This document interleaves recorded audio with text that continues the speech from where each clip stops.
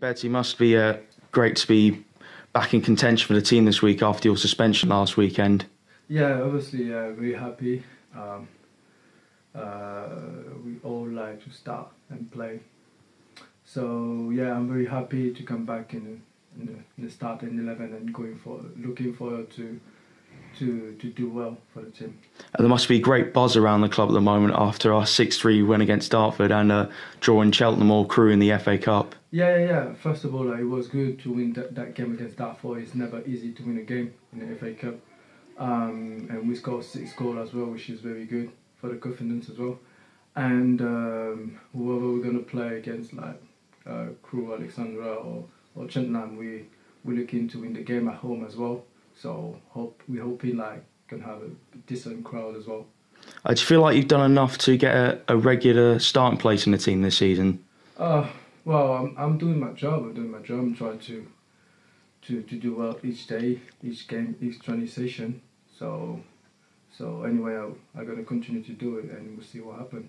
And there's a real fierce competition for places in that midfield at the moment. Oh yeah, but like I said, it's going to be good for the team anyway, because in every good team you need competition. If there is no competition, like for me, the team can't go higher or whatever. But yeah, it's good for the players, and we can up and play better. So it's fine.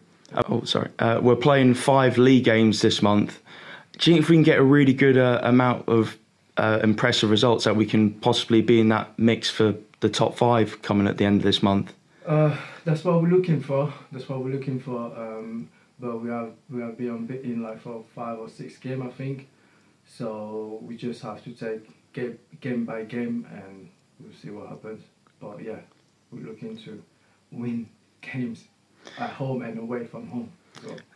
At the end of last month, we had 3 draws. Did the team see that as points dropped or points gained? I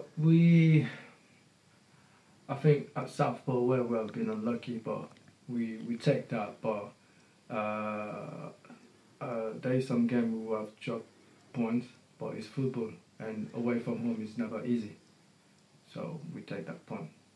And it must be great having quality on the wings like Sterling Deacon to provide for our strikers. Yeah, they're improving. Happy for them because they're doing well, and I hope they're going to continue to all the season.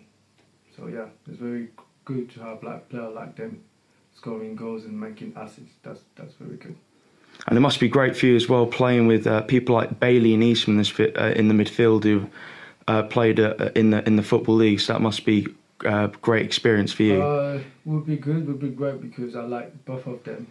Both of them are strong and good players, and we got a good relationship as well. So yeah, it's going to be good to play with them in conference or in the league in the future, whatever. So yeah, it's going to be good.